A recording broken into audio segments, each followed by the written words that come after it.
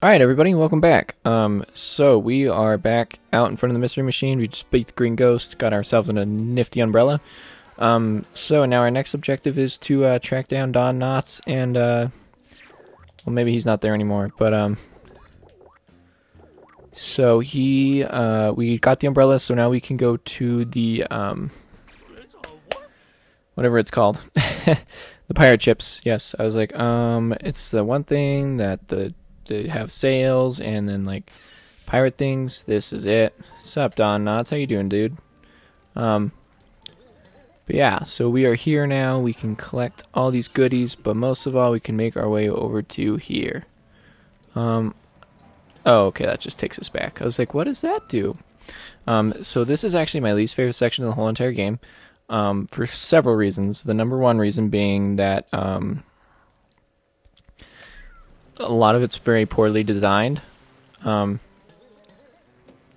mean, for the most part, it's pretty solid, but a lot of it is very poorly designed, specifically one section, which when we get there, I don't know how far out it is, but I know there's at least one section I can think of off the top of my head that's thoroughly poorly designed, and I actually had to, I remember when I played this last year, I actually had to look it up online how to get around it because the design is so poor. It's really the only section of the game that has that, so it's really weird actually. But it's so fun though. It's just like it's a cool idea, but it's just like the way the aesthetic is with the pirate ships, and then the way that like they design it's kind of hard to explain, but we'll see. Oh, here we go. Okay, so we have some platforms that are too shallow that will get covered up by the water, and we cannot touch the water at all. Apparently Scooby-Doo is very afraid of water. Oh, see, like this right here? Yep, see? We just barely nicked that water, and boom, straight up dead. I mean, probably not dead, but Scooby-Doo is not feeling too hot because we touched the water. So you just gotta be really cautious. It's alright, now we can go and get that one Scooby snack that we missed. Oh, excuse me, Mr. Tar Monster, coming through, sir. Pardon me. Oh, what? Your tar throwing did not make any sense. It just was like all of a sudden, like took like a hard left angle. Really weird.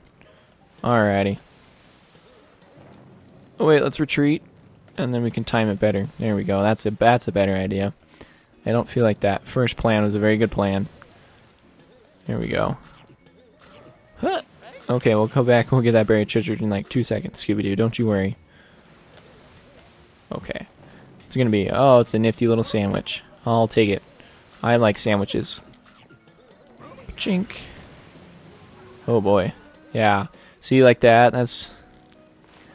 You have like a lot of really weirdly timed jumps. And things like that. I mean, we're probably gonna spend a lot of this episode dying and retrying specific jumps because they're just so weird. And this is not the particular section where I was like, oh, the design in this section is really weird, and it makes it near impossible to beat. We are not to that part yet, but I will let you know when we do get to that part so that you can be aesthetically prepared for it. I mean, it's a cool idea. I think the idea is there. It's just like the way that the aesthetic worked out and things like that. But like, yeah, where am I supposed to go from there? Oh no, it was right, Scooby-Doo. Like, it clearly leads me over that way, but like, where do I go? Because I can't go anywhere else with over here in the... Well, maybe we can. Oops. Alright, let's watch out for that crab. He's gotten us a couple other times, but maybe we gotta go this way. Ah, okay. So I was close. I had the right idea. Okay. But yet again, still not the part I was talking about. But we'll get there. Eventually, maybe. Wreck on the deck part 2. Wreck it up. On the deck. Ooh, wow. Right off the bat. Oh, this is actually the part I was just talking about. Okay, so. So we have to strategically jump across these platforms. So it's like the weirdest thing ever. So we have to jump across the sails, or whatever these are. They look like sails. we have to jump across them back and forth. So I forgot it was this early on in this section. I thought it was a little bit later, but so you have to jump across these platforms and hit these buttons at the end of each section, which lets you obtain to the next section. But the timing of the jumps is really weird, and also just kind of the layout of the I don't know, you'll see. I'm sure this will take me a couple tries. Unless I get it on my first try, then I'm going to look really stupid and be like, wow, the design of this section is so stupid. Okay, so like this jump specifically. So like you have to like... There you go, okay, we got it. Got it. I'm really kind of hoping I get this in the first try, and then I'm going to look really stupid, because then you guys are going to be like, he was like really complaining about this whole section this whole time, and then he gets it on the first try. Okay, but this is... It's on the third section where the poor design comes in, and you'll see it. I mean, it's very poorly designed. But now I've been complaining about it for the last 6 minutes. I'm gonna get it perfect on the first try. I know it. That's what's gonna happen. Okay, boing. Wahoo! Wahoo! Okay. Okay, it's this part right here. So now we have to redo that whole thing. So there was that the mast or whatever that angles down in front of the sail. Gosh, it's like trying to think of like all like the correct termage for everything. I mean, at least we keep all our Scooby-Doo snacks, so I don't have to worry about Scooby-Doo snacks. I can just worry about making the jumps. But, it's just like... So there's like that cross mast, like above me, that one. And again, I'm not a sailor, so I don't know like the exact termage. So it's that one up in the top left corner. So the mast lays down right in front of the trampoline, so you have to go around the mast and get on the trampoline. It's the weirdest thing ever. And like the guy in the, like I said, I had to like watch a video to see like how it was done, and the guy in the video, he had to like go around it, like I said. And so it's like the weirdest thing ever, and like you barely make it. It's like either they just didn't quality test this section, or like they're like, okay, this game's been pretty easy so far, so okay.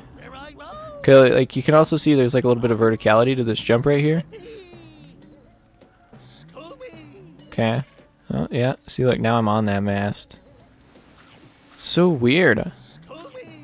It's just like such an odd design. It's like, let's put a mast right in the way. So we only went on this way because Scooby snacks. But we really need to get over to this trampoline to get over to here. Okay, that was nearly not as bad as I've had in the past. I remember playing it last year, and it took me forever to beat that part.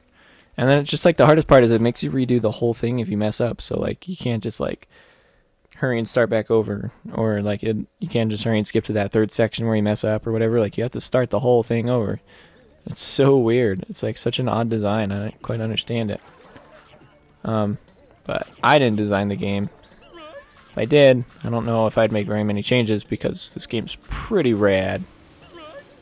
Excuse me, sir. Thank you. Come again. Goodbye. Okay, there's little pirate ships down there to help us out if we need it. This umbrella is very practically impractical, I'm not gonna lie.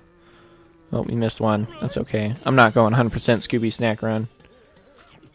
If I was, I'd be failing pretty hard at the moment. We have missed Scooby snacks aplenty. Let's see. I can never remember how to get this one. It's in like such a weird spot. Oops, sorry, sir. I was trying to see what.